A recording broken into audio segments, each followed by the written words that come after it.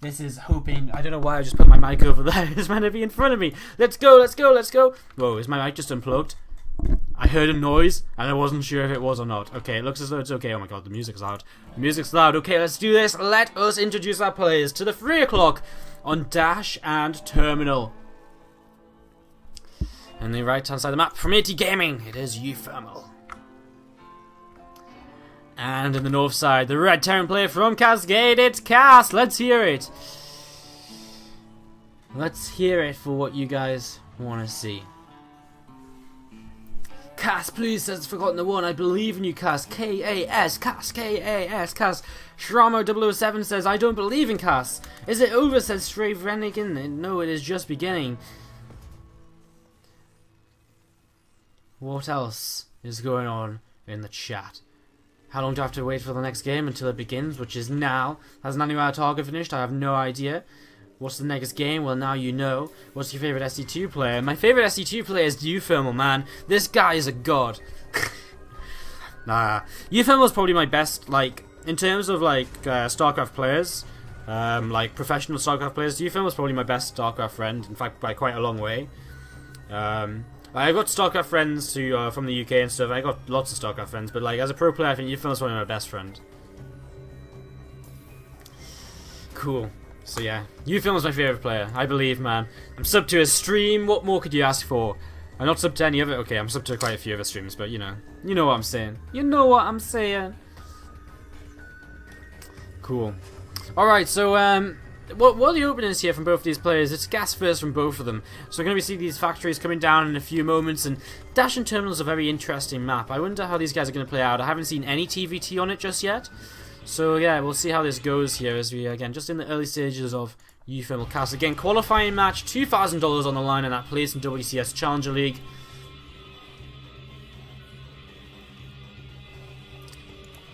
As we have an SCV coming across the map to scout from uThermal to start things off. Again, up until now, both players are mirroring each other with this gas first build. T-Po's on the way down for both of them as well. Go uThermal, says Monic in the chat as well. Again, guys, continue to let us know who you want to win this best of 3, who you want to see in WCS Challenger League. We're going to get a little bit down jumps to this SCV, but SCV will make it in. And we'll be able to loop around the back and see that gas and see how much is mined. He clicks on it and he sees the second gas as well. It's a perfect scout from uThermal. Everything he needs to see. His own build is not going to involve the second gas, at least not just yet. So this means he's probably going to expand a little faster. He's still going to be fairly aggressive. It looks as though it's going to be a marine, mine, and maybe some Hellion play mixed in with a medevac here. Here we go, here we go. Finally, you guys are cheering for people. uThermal swag coming in from Itchy. Kas coming in from Forgotten the One once again. uThermal from Monic. Go uThermal from the Cold Fusion. Kas, says the Joker 27. Go uThermal from Helmyork. No, Kas. Go, Kas. Why do I cast solo only? I do not know. uThermal hype from Biggs2K.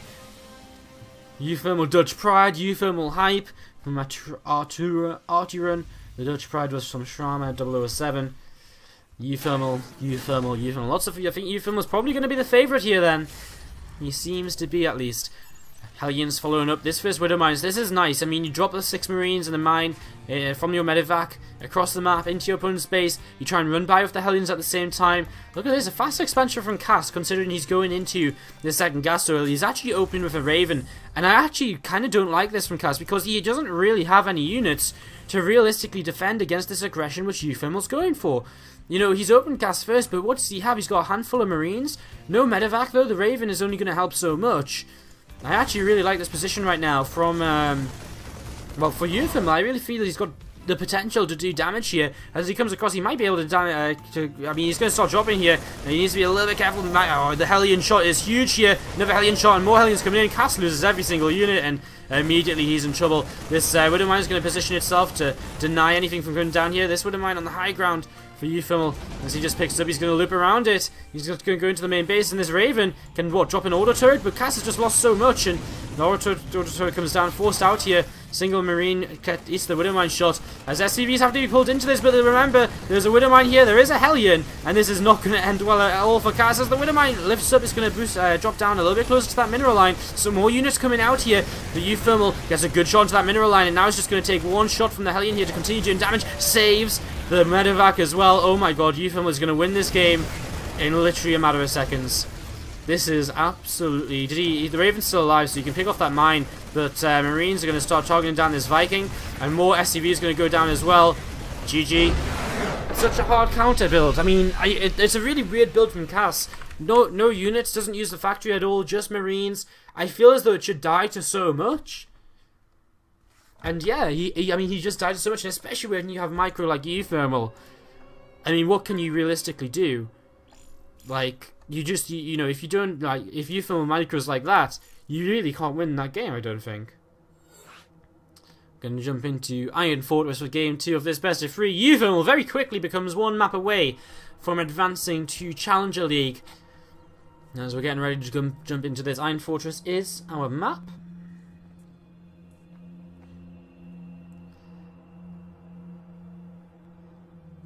We're gonna invites in here. The Kas is getting into the lobby. Kas waiting for his invite as well.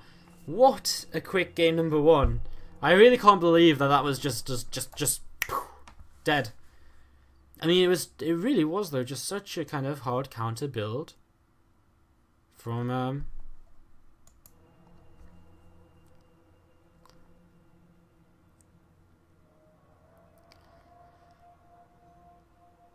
it's such a hard counter build from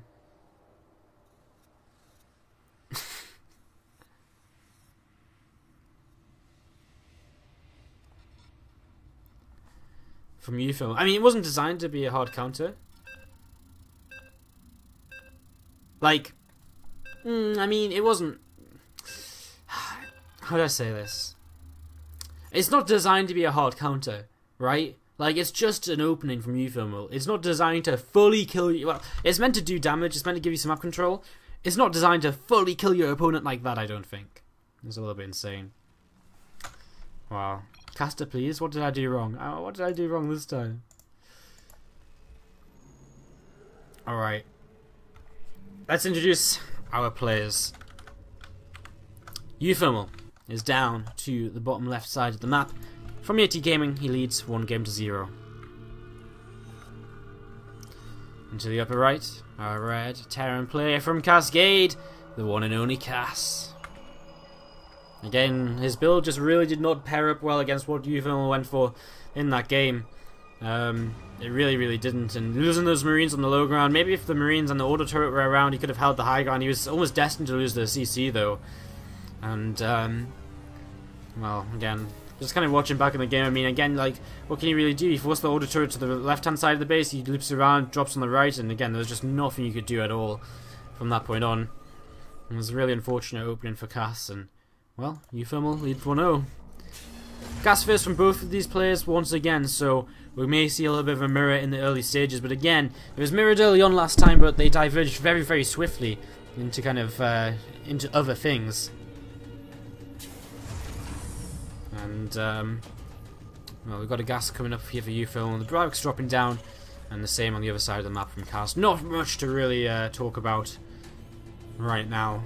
Not much to mention. TvT is a very nice matchup in terms of the early game. It's very interesting. You can see a lot of diversity.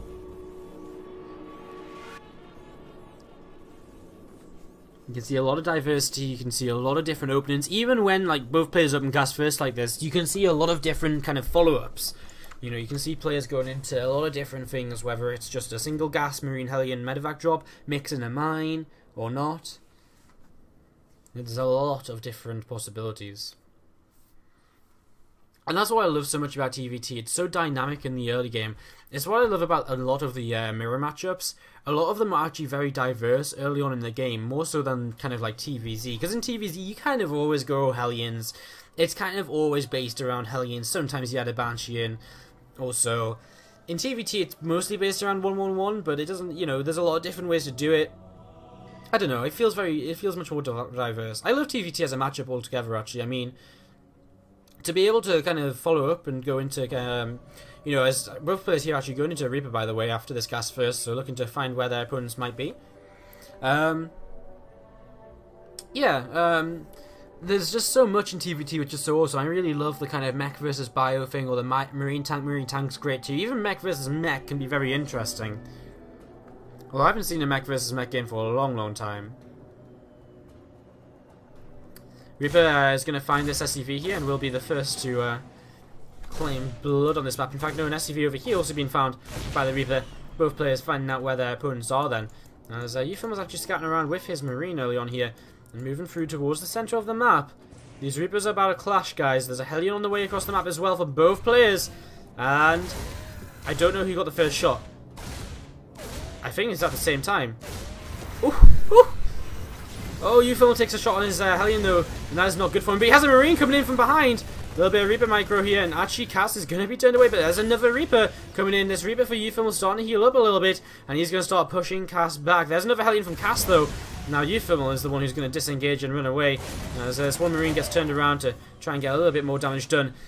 And interesting opening here, as both players will add on Reapers and continue here with whatever else they can get. 2 Reapers, 2 Hellions, 2 Reapers, 2 Hellions. In fact, 3 Reapers out for Kas already, because I guess he skipped the initial Marine. And this does become a little bit interesting early on. uThermal has a faster starport, and so he's already going into his Viking, in fact. And you know, early on in this game, a Viking can actually make a big difference. You know, if you have just a single Viking, which is going to be able to... I don't like this for uThermal. I think he has to pull away from 3 Reapers. He's completely outnumbered here. He has to just pull away from this. Early game, the Viking, if it lands, can do so much damage during the game. You know, to these early Hellions, etc, etc. This Hellion's getting repaired up for uThermal, that's why it retreated back home. As this Viking's going to spot these units, and in fact the Viking's going to be a good addition, because Kas looks as though he wants to start heading into some Cloak Banshee play. The Cloak on the way now. Not enough money right quite yet for the Banshee. But that's going to get queued up there as a scan from uThermal. It's perfect to identify what his opponent is doing right now. Kas needs to be careful. He doesn't want to advance up this ramp in towards this kind of set of units from his opponent, although he will set essentially a bit of a soft contain on his opponent. As these Hounds are actually going to come down, he's going to find a great fight for himself here. uThermal, because Kas sent his Reapers up to the high ground. uThermal pulls back, and oh my god, this fight is absolutely one-sided. uThermal destroys everything from Kas in just a matter of seconds. 4 Hellions, 4 Reapers lost, 1 Hellion, 1 Reaper lost for uThermal. That fight was, well, turned around so quickly. uThermal's not bringing his Viking across the map. He's making a Raven as well, so he's just doing the safe thing here. I really kind of feel, though, like, if he brought his Viking across as well, there wouldn't be much to really deal with this Banshee. Engineering be on the way, but I think Kas actually realizes he has no other option other than to wall his opponent out of his base. Like, he actually has no option here. These Reapers can jump up. Banshee will help pick off one of them, as this Reaper needs to be a little bit careful. Banshee will start to move across the map, but with a Raven and Viking already on the way out here, uThermal is going to be in a pretty nice spot to be able to defend back at home. He's not really under any pressure at all. You know, this Banshee shouldn't really be able to do anything, and Kas has started his command center, as has uThermal back at home, so again, uThermal just have a bit of an advantage on the ground right now, and that might slow Kas down in terms of taking his natural, but that should probably be about it. Banshee going to move forwards here. And this Banshee going to look to see what it can get up to. This Viking coming overhead on these Hellions.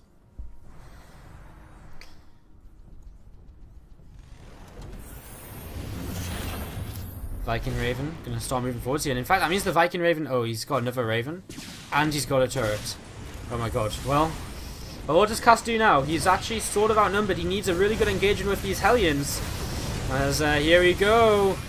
I don't know if it's going to be enough though. SCV's been pulled into this immediately. SCV's roasted away. An auto turret dropped down by uThermal as well. This tank's going to get taken down. So many SCVs are going to be roasted. And uThermal is just absolutely destroying this here. Viking lands as well to add in a little bit of extra DPS. uThermal just still has a little bit too much. But with these last couple of Hellions, Kas will be able to push this back just about. Oh, nice control by uThermal there. Really just picking up as much as he can before turning away. He's going to turn back once again. His Reaper coming in. And this Raven's still around in Kas's main base, and at the same time, what does this Banshee manage to do? 8 kills, so he's actually slowed down the economy of uThermal a little bit here. Both players actually taking fairly similar worker damage, so uThermal taking a little bit more, and he still trails by 3 workers at this point in time. And as Kas now with a siege tank up, he's going to be sort of okay here. He starts up Stim as well. uThermal going to go into a counter cloak Banshee of his own. Because I guess he sees that his opponent isn't got Vikings on the way, or I guess, you know, uThermal has air control, so his opponent can't really go into Vikings, or, I mean, if he does, he might be able to snipe them off. He can't really allow them to lift.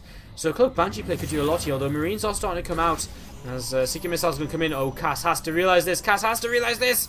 Splits everything away at the last moment. Oh my god, imagine all those Marines got blown up. That would have been a disaster. As these few units going to be moving forwards just a little bit here. Natural Command Center will land. And again, we look at a situation where Seeker Missile's going to go down again. SCVs are repairing. The SCVs have to be pulled away though. They are going to be pulled away in time. As Kas loses his Viking, which isn't good. He doesn't have much gas to actually rebuild more. He can only build one here, which means he's still not going to hold the air control. And again, Cloak Banshee's coming up for uThermal. Guys, if you're on Team Schlappy, the things are still looking pretty darn good for him, because I guess Kas has an engineering bay. uThermal goes into a stim of his own, which is later. It is later on the +1 as well. But I really feel as though this Cloak Banshee's just going to do so much, because I guess there's Marines, but I mean, the CCs don't really have much energy. I mean, relying on scans and Marines. I guess he's about to have stim in a minute, though. So there's still a while for this Banshee to find a way to do some damage. And, well, Banshee going to start moving in here. Cloak's up, going to start working his way against these Marines. Any Marine he kills is less anti-air for Kas right now. You know, he's not even interested in the economy, he's just interested in slowing down the army of his opponent. And I mean, anything you can grab here is nice. And Kas can't reliably drop a scan unless uThermal really messes this up. Tanks have been left a little bit alone here. Now Stim is about to come in for his opponent. There's a Seeker Missile coming down as the SCVs come forward to repair. And the Seeker Missile is going to go off. Banshee, sorry, the tank does just about survive again. Nice repairs coming in from Kas. uThermal with his own +1 on the way now again. His own Stim on the way too. And Kas just continue to lose, take damage here. His double Cloak Banshee. He's going to start working the way against these Marines. And I mean, again, what do you do in this sort of scenario as Kas? He's actually not really making anything. He starts to try and move out, but uThermal scans, sees it, and starts to deal some damage. And he's just picking up so much damage with these Banshees. Jesus, he's got 13 kills on these already, and he's still controlling the outside of Kas's base. Cloak finishes and gets used up here, but uThermal with good control can of course kite these Marines all day long. He's going to try and get himself a siege tank, but has to be careful because that Stim is there, and he will lose one of these Banshees finally. But look at this, another Banshee comes across the map. He's just going to keep making Banshees because he realizes his opponent can't realistically keep doing this the way he's doing it. Stim from the from over here as well. Hellion's going to come in as well to try and fight some Reapers too. I think uThermal can't really take this fight though. A couple of siege tanks firing down, and uThermal has to back away from this one. His Stim's about to finish up. Combat shield's on the way for Kas. That's something uThermal has to head into at some point as well. His third CC on the way. He's up on 5 racks. Kas is on 5 racks as well. Oh, just 4. Let's have a look at the units tab and see what position we are really in here for both players. So Kas has actually 10 more Marines, he's got 4 more tanks. uThermal has 2 Banshees, he's got 2 Vikings, and he's got a couple of extra Reapers as well. Now the Reapers aren't going to really do much at all, and the Banshees are currently kind of looping around the Ravens as well, looking to kind of just harass his opponent. Now if Kas is moving through the middle of the map and these units are left back at home harassing, then there's definitely the possibility that Kas turns around and try and deal with this. Otherwise, uThermal really doesn't have much at all to defend back at home. Here come these auto turrets, and I mean, with 2 Ravens, you can put down a lot of auto turrets. 4 auto turrets come down, it's going to take a lot for Kas to clean this up. But I think Kas realizes the kind of position he's in, where he's got an opportunity to do damage. He's moving across the map. These Banshees need to be careful, they're going to work their way against these Marines. I think it's going to be in time. uThermal realizes it as well, and does cloak one of those up. I mean, in the natural, these so many worker losses for Kas basically, and the army supplies are evening up a little bit, but again, a lot of it's across the other side of the map and not really too useful for uThermal. Siege tanks, combat shields here, and uThermal just going to pull SCVs into this. He knows he needs 2 defenders. He needs to split these units up a little bit, get as good a spread as possible to clean out these siege tanks. He loses a lot of his workers. In fact, he loses the worker lead significantly. He's down to 8 worker deficit now. But of course, he's still controlling his opponent's main base. He's killing off Marines left, right, and centre. Kas loses his entire army, his entire tank advantage, and immediately uThermal's going to move across the map with some tanks of his own and put the pressure on at Kas. Another scan comes in, and finally this Banshee's going to be dealt with. uThermal again, 7 workers behind. His third CC slightly faster, so that may be able to make up for that to some extent. So will this push across the map, though, I think. You know, Seeker missiles coming onto the Ravens, so that's at least one of these tanks going to be cleaned out pretty quickly. Viking control, air control is here as well for uThermal, so that Viking of Kas isn't going to do too much at all. And here we go, a couple of Seeker missiles coming in. This tank can't do anything about it. Tank's just going to go down, scan to reveal what's there. No second tank. A tank actually coming into position now. And I think uThermal might be just a little bit out of range. He doesn't see it on the high ground. Viking gets killed off though, so now actually uThermal was the one with the vision. And now he's going to start firing onto this tank. So he takes a nice little advantage there. This Reaper going to try and come in and be a little bit annoying for Kas over on the other side of the map. Another tank falls. And again, this air control for uThermal is huge right now. Being able to just slowly push forwards, he's going to grab himself a couple of Marines. Kas does scan, but uThermal's out of range of the siege tanks. The Marines have to pull away there. And again, this is a tough position for Kas right now. This Reaper does get dealt with back at home. uThermal was caught back up in workers, and now he's at 100 supplied to 75ers. Oh my god, Kas is just going to come into this. He's going to attack into this siege tank line. A lot of Marines here for uThermal, and uThermal is actually just going to crush through this altogether. And Kas is going to look to lose pretty much everything here. He will hold on with a couple of siege tanks. He actually, uThermal lands one of his Vikings there, which is a bit of a mistake. Is he just going to lift up his tank? So he's just going to, I mean, he's got a medevac, so he's got air control. He moves forwards, and that's another tank down the drain for Kas. He just can't break out of this little bit of a container. His opponent's got good for him. Another tank gets taken. Game is called. uThermal returns to WCS challenge.